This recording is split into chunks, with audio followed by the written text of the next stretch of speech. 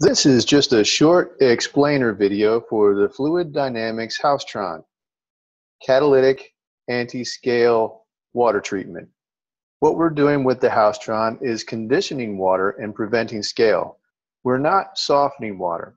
So from a visual perspective, the Housetron looks just like a piece of pipe, more commonly known in the industry as a nipple. We've got male pipe thread on both ends, and the Housetron is directional. So the flow direction is indicated by an arrow on the label. Just a little bit about how the Housetron works. Nothing is added to the water, nothing is taken away from the water. All we are doing is treating the calcium. This is an analogy that I like to use. The Housetron is a catalytic converter for your calcium in water.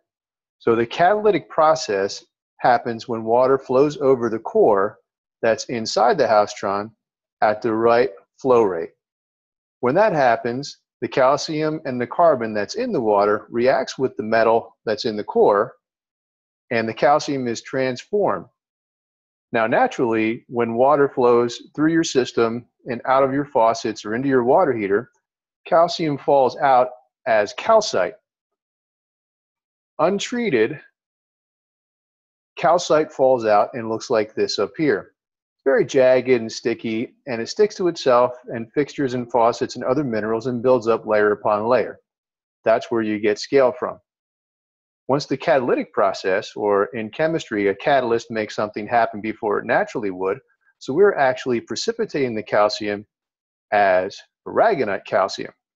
You can see in this magnification that aragonite calcium is smooth and it doesn't have any reason to stick to itself or anything else that's in your system. So we get to leave the beneficial minerals in the water, but it will pass right through your system. And that is the Fluid Dynamics Housetron. On the pages you're looking at, you're going to see sizes.